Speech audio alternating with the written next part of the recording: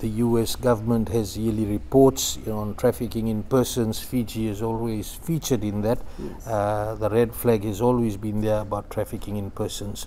Now, when you did research, you definitely went into researching and thinking things through how to storytell. Right. What did you discover? Oh my gosh,